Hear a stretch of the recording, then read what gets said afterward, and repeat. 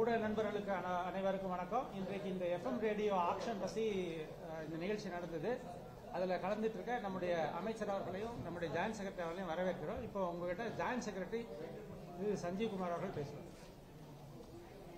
So, Namaskar.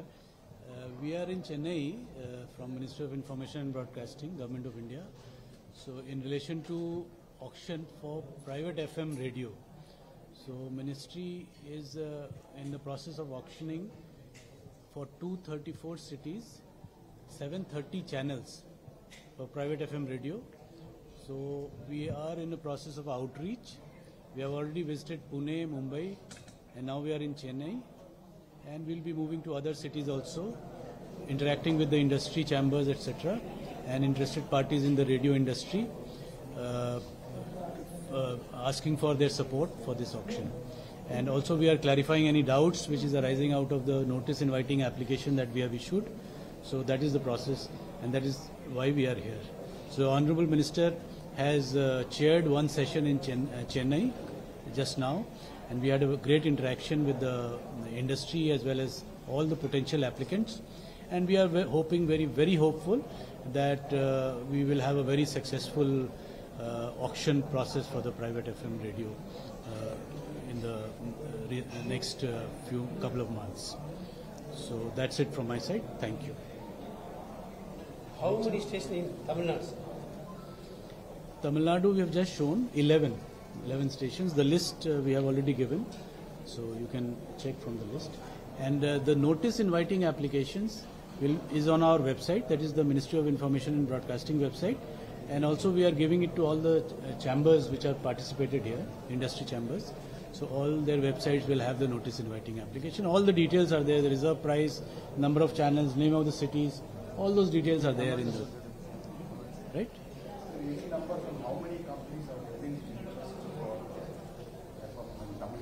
இப்போ இது outreach program இனிமேல் தான் அவங்க அப்ளை பண்ணி வருவாங்க. அப்போ தான் தெரியும். மொத்தம் 11 நகரம், ஒவ்வொரு நகரத்துக்கும் 3 லைசன்ஸ் கொடுக்கணும். டெல்லியில எப்போ இதுக்கான ஏலம் Pre-bid meeting is on 28th at 11 a.m. in Shastri Bhavan, Delhi. And the auction date is yet to be decided, but we have scheduling it in the 10th, around 10th of January to begin with. எவ்வளவு ஈகரா இருக்காங்க sir இந்த அந்த 11 சிட்டிக்கு சென்னையில வந்து தமிழ்நாட்டுக்கு வந்து இது வந்து ஒரு ஓப்பனிங் ஆயிருக்குப்பா. அதாவது விளக்கமாக சொல்லிடுறேன் தமிழில் ஒரு வாட்டி. நம்மளுடைய மாண்புமிகு பிரதமர் திரு நரேந்திர மோடிஜி அவர்கள் 3வது முறை இந்த ஆட்சியில் 100 நாட்கள் ஒரு மிகப்பெரிய சாதனை இந்த 100 நாட்களில் நிகழ்த்தி இருக்கிறோம். அந்த 100 நாட்களில் சாதனையில் கிட்டத்தட்ட 15 லட்சம் கோடி ரூபாய் இந்த இண்டஸ்ட்ரி டெவலப்மெண்ட்டுக்கு, இந்த நாட்டினுடைய வளர்ச்சிக்காக ஒதுக்கப்பட்டிருக்கிறது. அதில் விவசாயிகளினுடைய நலன், இளைஞர்களினுடைய நலன், இன்ஃப்ராஸ்ட்ரக்சர் அடிப்படை கட்டமைப்பு, அனைவருக்கும் வீடு கட்டும் திட்டம், 4 கோடி பேருக்கு வீடு கட்டும் திட்டம் இந்த 100 நாட்களில் நம்மளுடைய மாண்புமிகு பிரதமர் திரு நரேந்திர மோடிஜி அவர்கள் கொடுத்திருக்கிறார். அதில் ஒரு மிக முக்கியமானது இந்த 234 நகரங்களில், குறிப்பாக டயர் 2 and 3 என்று சொல்லக்கூடிய சின்ன நகரங்களில் நம்மளுடைய பிரைவேட் எஃப்எம் ரேடியோ ஸ்டேஷன்ஸை கொடுக்கணும்ட்டு இந்த 100 நாட்களுக்குள்ள 234 சிட்டிக்கு, நகரங்களுக்கு இந்த லைசன்ஸ் கொடுக்கப்பட்டிருக்கிறது.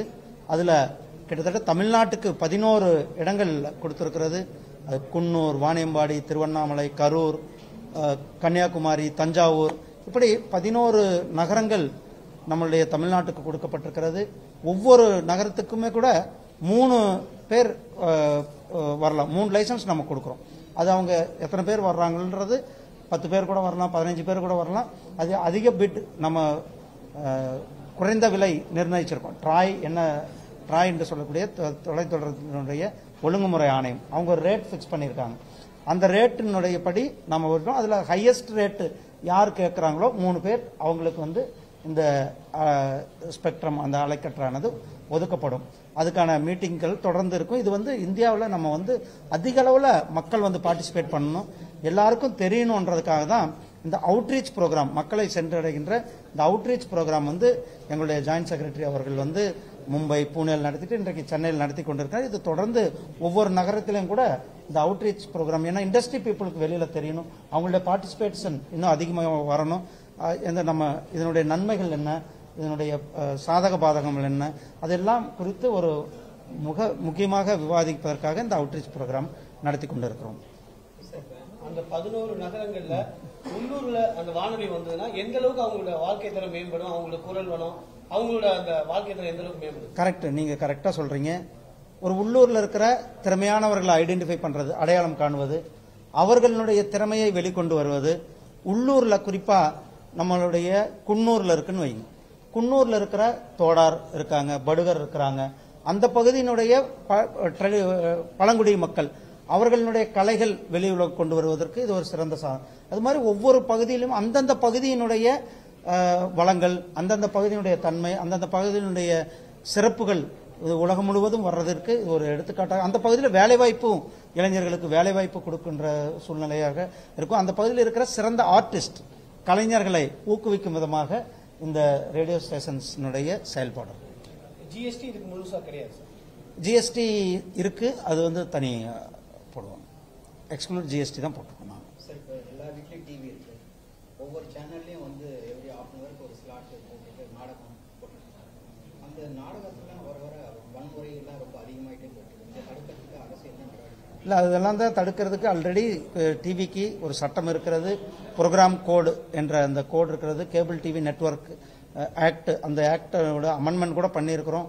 அதில் நீங்கள் பாதிக்கப்படுபவர்கள் உடனடியாக அவங்க அந்த ஒளிபரப்பு நிறுவனத்திற்கு ஒரு கம்ப்ளைண்ட் அனுப்பணும், அவங்க நடவடிக்கை எடுக்கணும். அவங்க நடவடிக்கை எடுக்கலாம். அவங்களுடைய இண்டஸ்ட்ரியல் அசோசியேஷன் பாடி இருக்கிறாங்க, அந்த பாடிக்கு நீங்கள் 15 நாளில் அப்பீல் பண்ணலாம். அவங்க நடவடிக்கை எடுக்கணும். அவங்களும் நடவடிக்கை எடுக்கலன்னா எங்கள் மினிஸ்ட்ரி நாங்கள் நடவடிக்கை எடுப்போம்.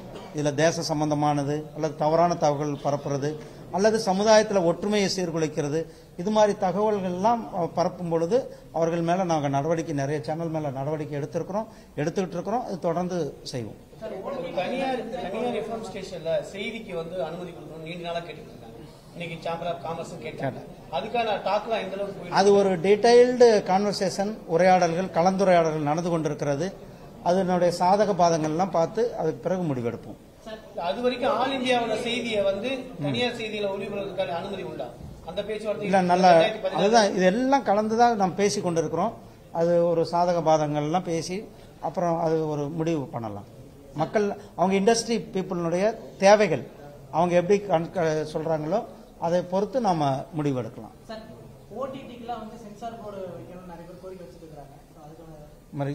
ஓடிடிக்கு ஆல்ரெடி நாம ஒரு மக்களை நம்பணும். எப்படி நம்ம பிரதமர் அவர்கள் முன்னாடி நீங்க போய் அட்டஸ்டேஷன் வாங்குறதுக்கு ப்ரொஃபஸரை தேடணும், வாத்தியாரை தேடணும், பச்சைங்க கையெழுத்து போடுறவர் தேடணும். நாம ஈஸ் ஆஃப் டூயிங் பிசினஸ், ஈஸியா பிசினஸ் பண்ணணும் அப்படின்றதுக்காக தான் அந்த ஒரு செல்ஃப் ரெகுலேஷன்ஸ் இதை கொண்டு வந்தோம். அதாவது அட்டஸ்டேஷன் நீங்க போய் தேவையில்ல, நீங்களே கொடுத்துக்கலான்ற மாதிரி நம்ம செல்ஃப். நான் உங்க பேரு பகீரதன், நான் பகீரதன் அப்படின்றதுக்கு யார் உங்களுக்கு சர்டிபிகேட் கொடுக்கணும்? அதனால நான் பகீரதன் என்று நீங்களே செல்ஃப் டிக்ளரேஷன் பண்ணிக்கலான்ட்டு தான் நம்ம பிரதமர் அவர்கள் கொடுத்தாங்க. அதுல ஒரு அடுத்த ஒரு படியாக தான் நம்ம செல்ஃப் டிக்ளரேஷன் கொடுத்தோம். செல்ஃப் டிக்ளரேஷனா ஒரு கட்டுப்பாடோட நீங்க இந்த சொசைட்டிக்கு என்ன கொடுக்க விரும்புறீங்க. 18 வயசுக்கு மேற்பட்டவங்க பார்க்குற படம் வயலன்ஸ் அது ஏன்னு கொடுப்போம், அது யூஏன்னு கொடுக்கறது. 13 வயசுலேருந்து 18 வயசு வரலும் பார்க்கறது படம். அதுல 6 வயசு குழந்தைகள் பேரண்டல் கைடு, அப்பா அம்மாவோட கைடன்ஸோட குழந்தைகள் பார்க்கறது. இப்படி ஒரு கிளாசிபிகேஷனை ஓடிடிக்கு நம்ம கொண்டு வந்தோம். ஆனா அதுல நிறைய கம்ப்ளைண்ட்கள் வருது. இப்போ ஓடிடியில் அவங்க சில இந்த செல்ஃப் ரெகுலேஷன்ஸை ஃபாலோ பண்றதில்ல, செல்ஃப் கட்டுப்பாடு அவங்க மதிக்கிறது இல்லை அப்படின்ட்டு இண்டஸ்ட்ரியில் அல்லது மக்கள் பொதுமக்கள் நிறைய கம்ப்ளைண்ட் வந்ததுனால நாம் இப்போ ஒரு புதிய நியூ பிராட்காஸ்ட் பாலிசி ஒன்று கொண்டு வந்து அந்த சட்டம் கொண்டு வருவதற்கான நடவடிக்கைகள் எடுத்து அதுக்கான சட்டத்தையும் நம்ம பொதுமக்கள்கிட்டனுடைய பார்வைக்கு வச்சிருக்கிறோம். அவர்கள் பொதுமக்கள் கருத்துக்களை சொல்வதற்கு, அவங்களுடைய கருத்துக்களை கேட்பதற்காக அதை பொதுமக்கள் பார்வைக்கு இருக்கிறது. அவங்கெல்லாம் பொதுமக்கள்லாம் சொன்ன பிறகு அதை நாம பாராளுமன்றத்தில் சட்டமாயிருக்கு. திரைப்படங்கள் நிறைய வந்துட்டு இருக்கு. திரைப்படங்கள் முன்னாடி மாதிரி இல்லை. இப்போ வர திரைப்படங்கள்ல வன்முறை ரொம்ப அதிகமாக இருக்கு. சென்சார் போர்டும் இருக்கு. ஏன் அந்த அளவுக்கு வன்முறை அதிகமாக இருக்கு? அரசு ஏதாவது கவனிக்குமா நடவடிக்கை? அதுதான் சொன்னேன். இப்போ நாங்கள் அந்த ரெகுலேஷன் ஒரு திரைப்படங்களாகட்டும் அல்லது டிவி ஆகட்டும் எல்லாமே ஒரு சமுதாயத்தில் அவர்கள் நான் வந்து இந்த சமுதாயத்திற்கு ஒரு நல்ல செய்தி கொடுப்பேன், நான் இந்த சமுதாயத்தை ஆக்கப்பூர்வமான சமுதாயத்துக்கு கொண்டு போவேன் அப்படி என்பது ஒவ்வொரு படம் எடுப்பவருக்கு அவருக்கான ஒரு கடமையாக அவர்கள் உணர வேண்டும். அதை விட்டுட்டு ஒரு கமர்ஷியலாக அல்லது சம்பாத்தியம் மட்டும்தான் நோக்கம் அப்படின்றது இல்லை. அது மாதிரி வர்றதெல்லாம் நாங்கள் நிறைய கட் பண்ணுறோம். உங்களுக்கு தெரியும், சிபிஎஸ்சின்றது ஒரு அட்டானமஸ் பாடி, நாங்கள் தலையிடுறதில்லை. அவங்க அட்டானமஸ் பாடி, அவங்க ஒர்க் பண்ணுறாங்க. அவங்க தேவைக்கேற்ப அவர்கள் எந்தெந்த இடத்துல கட் கொடுக்கணும், எந்த ரொம்ப வயலன்ஸ் இருந்தால் அது ஏ கொடுத்துட்றாங்க, அல்லது அப்படி இல்லைன்னா யூ சர்டிஃபிகேட் கொடுப்பாங்க. அது அந்த படத்தினுடைய பார்த்து அந்த கமிட்டி பார்த்து முடிவு பண்ணி கொடுக்குறோம். தவறான வார்த்தை உபயோகப்படுத்துறது கூட இப்போ சர்வசாதாரணமாக ஆயிடுச்சு. இல்லை, அது எல்லாமே நம்ம கவனத்தில் கொடுக்க வேண்டும், நடவடிக்கை எடுக்க வேண்டும். நம்ம அதை ஒரு இன்ஸ்ட்ரக்ஷன் தெளிவாக கொடுத்துருக்குறோம், அதை இன்னும் ஸ்ட்ரிக்டாக ஃபாலோ பண்ண சொல்லி சொல்கிறோம். நன்றி அண்ணா. அண்ணா அவங்க ஒரு ஐஏஎஸ் ஆஃபீஸர்ஸ் எல்லாம் இருக்காங்கண்ணா, நான் அப்புறமா அவங்களை அனுப்பிட்டு வரேன்னா தனியாக வர்றேன் வாங்க.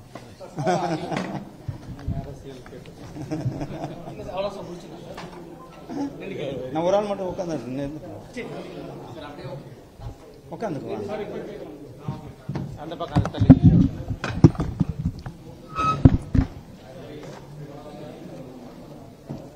அருந்ததிக்கான உள்ஒதுக்கீடு 3% வந்து ரத்து செய்யணும்.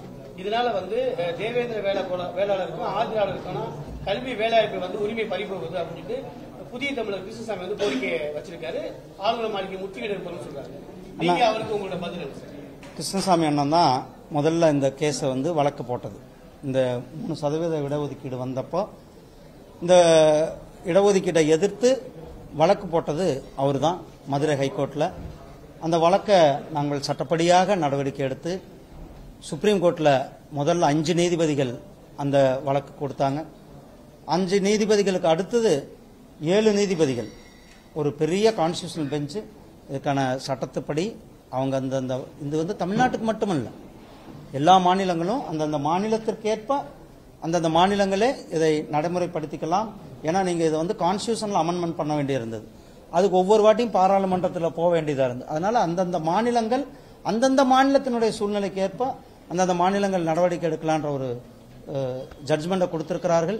அதுபடி அந்த ஜட்ஜ்மெண்ட்டை அந்தந்த மாநில அரசாங்கங்கள் நிறைவேற்றுவதற்கான நடவடிக்கை எடுப்பாங்கன்னு நம்புறோம். அண்ணா அதுதான் இது வந்து 7 ஜட்ஜ்மெண்ட் கொடுத்திருக்கிறார்கள். ஓகேவா, வாங்க அடுத்து வாங்க.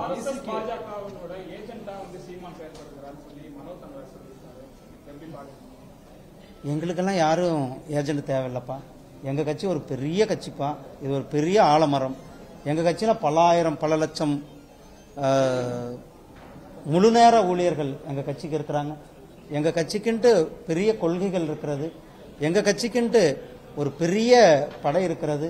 கிட்டத்தட்ட 10 கோடி உறுப்பினர்கள் கொண்டிருக்கின்ற ஒரு பெரிய கட்சி பாரதிய ஜனதா கட்சி. அப்படிப்பட்ட கட்சிக்கு எங்களுக்கெல்லாம் ஏஜென்ட்டுகள்லாம் தேவையில்லை, அவசியமும் இல்லை. வயநாடு தேர்தலுக்காக பிரியங்கா காந்தி இன்று வேட்புமனு தாக்கல் பண்ணுங்க. வயநாடு தேர்தல் இருக்கட்டும், மகாராஷ்டிரா, ஜார்க்கண்ட், பாஜக பாருங்க, மகாராஷ்டிராவிலையும் ஜார்க்கண்டிலையும் பாரதிய ஜனதா கட்சியினுடைய வெற்றி வாய்ப்பானது உறுதி செய்யப்பட்ட ஒன்று. நீங்கள் ஹரியானாவில் பார்த்தீங்க, உங்களுடைய கருத்து கணிப்புகள் எல்லாம் தோல்வி பெற்று ஒரு மிகப்பெரிய வெற்றியை நம்முடைய மாண்புமிகு பிரதமர் திரு நரேந்திர மோடிஜி அவர்கள் அங்கு பெற்றிருக்கிறார்கள். அதே போல மகாராஷ்டிராவிலும் ஜார்க்கண்டிலும் ஒரு மிகப்பெரிய வெற்றியை பெறுவது உறுதி செய்யப்பட்ட ஒன்று. வயநாடை பொறுத்தளவுக்கு கேரளாவில் பாரதிய ஜனதா கட்சியினுடைய கணக்கானது ஏற்கனவே தொடங்கியிருக்கிறோம். திருச்சூர்ல எங்களுடைய வெற்றி ஏற்கனவே தொடங்கி இருக்கிறது. 2வது வெற்றி நாங்கள் வயநாட்டில் இப்போ அடைவதற்கு அனைத்து முயற்சியோடு ரொம்ப வேகமாக களத்தில் இருக்கிறோம். அங்கேயும் ஜெயிச்சு கேரளாவில் 2வது எம்பியா எங்களுடைய சகோதரி அங்கு வெற்றி பெறுவார்கள். நன்றி சார். விசிகே லீடர் திருமாவளவன் அவர்கள் தமிழ்நாட்டின் முதலமைச்சராக ஒருபோதும் ஆக முடியாது பேசுறீங்க. அதற்கு ஆதரவாக திருமாவளவனுக்கு ஆதரவாக சீமான் அவர்கள் என்ன சொன்னாங்கன்னா, திருமாவளவன் தமிழ்நாட்டு முதலமைச்சராக நிச்சயம் ஆக்கி தீர்வோம் அப்படின்னு ஒரு உறுதியை கொடுத்திருக்காங்க. முதல்ல அவர் ஆவறதுக்கு பாருங்க சொல்லுங்க. 2 முறை தேர்தலில் தோல்வியுற்ற நீங்க வந்து மத்திய அமைச்சராகும் போது அவர் ஏன் முதலமைச்சராக கூடாது? எங்க கட்சியில என் கட்சிக்காக உழைச்சிருக்கம்பா. கட்சிக்காக உழைச்சதுனால கட்சி என்னை பார்த்து ராஜ்யசபா உறுப்பினராக்கி கொடுத்துருக்குறாங்க. அது மாதிரி உங்களுக்கு எங்கேயாவது ராஜ்யசபா ஆக்கி உங்களை ஏதாவது ஆக்க சொன்னா ஆக்குங்க, யாரும் வேண்டான்னா. உங்களுக்கு அது மாதிரி திறமை இருக்கா, போய் ஆக்குங்க. நாங்க தேசியத்தின் பார்வையில் தேசியத்தின் பக்கம் இருக்கிறோம். அதனாலதான் பிரதமர் அவர்கள் மத்திய பிரதேசத்தில் கொண்டு போய், ஒரு தமிழ்நாட்டை சேர்ந்த தமிழனை மத்திய பிரதேசத்தில் கொண்டு போய் 2 முறை உறுப்பினராக்கி தமிழ்நாட்டுக்கு ஒரு பிரதிநிதித்துவம் தர வேண்டும், தமிழ்நாட்டுக்கு அமைச்சரவையில் இடம் கொடுக்க வேண்டும் என்று அங்கு தமிழகத்திற்கு ஒரு பிரதிநிதித்துவம் கொடுத்திருக்கிறார். இங்க ஜெயிக்க முடியாத நேரத்திலும் கூட. ஏற்கனவே இலகணேசன் அவர்கள் மத்திய பிரதேசத்திலிருந்து பாராளுமன்ற உறுப்பினராக இருந்தார்கள். அதற்கு முன்னால் திருநாவுக்கரசு அவர்கள் இப்ப காங்கிரஸுக்கு போயிட்டார். அவர்கள் மத்திய பிரதேசத்திலிருந்து பாராளுமன்ற உறுப்பினராக இருந்து அமைச்சராக இருந்தார் வாஜ்பாய்க்கு பீரியட். அதனால எங்க கட்சியை பொறுத்தளவுக்கு எங்க கட்சியினுடைய நிர்வாகிகளை ஊக்குவிப்பது எங்க கட்சி. மற்ற கட்சி மாதிரி குடும்பம் தான், அவங்களுடைய குடும்பத்தினர் மட்டும்தான் வரணும் அல்லது அவங்களுடைய சார்ந்தவர்கள் மட்டும்தான் வரணும் என்பது எங்க கட்சியில் இல்லை. எங்க கட்சியில சாதாரண தொண்டனும் மிகப்பெரிய பதவிக்கு வர முடியும் என்பதற்கு ஒரு உதாரணம் நான். அவங்க கட்சியில அவங்க எல்லாம் வர முடியுமான்ட்டு அவங்க எல்லாம் யோசிச்சு பார்க்கணும். நடிகர் விஜய் நடத்தக்கூடிய மாநில மாநாடு வெற்றி பெறுவதற்கு பிரதான எதிர்கட்சியான திரு எடப்பாடி பழனிசாமி வாழ்த்து தெரிவிச்சிருக்காரு. அதை நீங்க எப்படி பாருங்க? எல்லாரும் தானே வாழ்த்து தெரிவிச்சிருக்கோம், நாங்களும் தானே வாழ்த்து தெரிவிக்கிறோம். எப்போ உதயநிதி ஸ்டாலின் கூட தான் வாழ்த்து சொல்லியிருக்காரு. ஒருத்தர் கட்சி ஆரம்பிக்கிறாருன்னா அவங்களுக்கு வாழ்த்து சொல்றது அல்லது ஒரு மாநாடு நடத்துனா வாழ்த்து சொல்றது தமிழ்நாட்டினுடைய ஒரு மரபு, ஒரு பரம்பரை. அதனால வாழ்த்து சொல்றதுனால ஒரு பெரிய அரசியல் மாற்றம் அல்லது நிகழ்ந்துரும்ன்றதெல்லாம் கிடையாது. ராமேஸ்வரத்தில் கட்டியிருக்க தூக்கு பாலத்துக்கு முன்னாள் சொல்லியிருக்காங்க ஐயா. நிச்சயமா அதை நான் மத்திய அரசாங்க கவனத்துக்கு எடுத்து செல்றேன். 2024 தேர்தல் வருகின்ற தேர்தலையும் திமுக மிகப்பெரிய தோல்வியை சந்திக்க போறாங்க. திமுக சென்னை வெள்ளத்தை கூட ஒரு நாள் ஃபர்ஸ்ட் நாள் பெஞ்ச மழைக்கே அவர்களால் கட்டுப்படுத்த முடியல. எங்கு பார்த்தாலும் விலை உயர்வு, எங்கு பார்த்தாலும் கட்டண உயர்வு, மின் கட்டண உயர்வு, வரி உயர்வு, அதே போல டாஸ்மாக் கடைகள் ஊருக்கு திறந்து வச்சிருக்கிறது.